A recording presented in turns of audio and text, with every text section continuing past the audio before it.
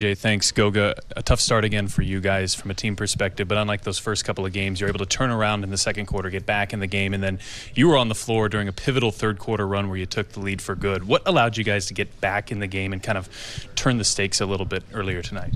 Just not giving up, sticking with the plan, what we had, the game plan, what we drew before a game, and just trusting the coaches and doing the things that, told us to do, and just going out there and, really fighting, man. It's just what it is, all about that, That's what we always talk about, who just go out there and fight, and be the first ones who hit them, and we set the tone on the game. And I think, after a tough first quarter, guys in second unit, whatever it is, all the guys, whoever was out there, just fighting and just really hustling for, diving for every loose ball. And that's what you want to see from the young team. So that's what helped us to get the win. 14 points for you, a career-high 15 rebounds. You were strong on the defensive end as well. What enabled such an all-around performance for you here tonight? Like I said before, first of all, coach putting me out there.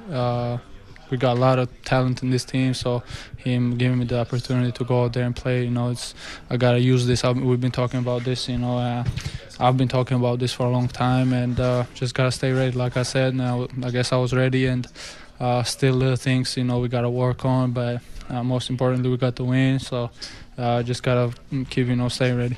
The 15 team blocks were the most for a franchise and the Pacers in about 9 years. How are you able to protect the rim so well, especially without Miles here tonight? Just great athletes, man. You look at Jalen and Isaiah. You don't see a lot of guys in the league, that size, moving that quick and getting off the ground that quick. Isaiah is elite at that, like getting off the ground real quick, and it's there he goes.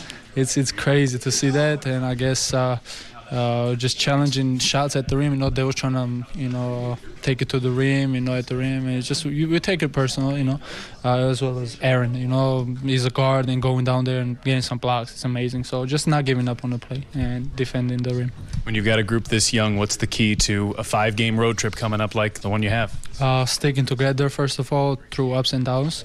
And trusting the coach, trusting the system, trusting each other, and having fun, man. We're a young team, and go out there.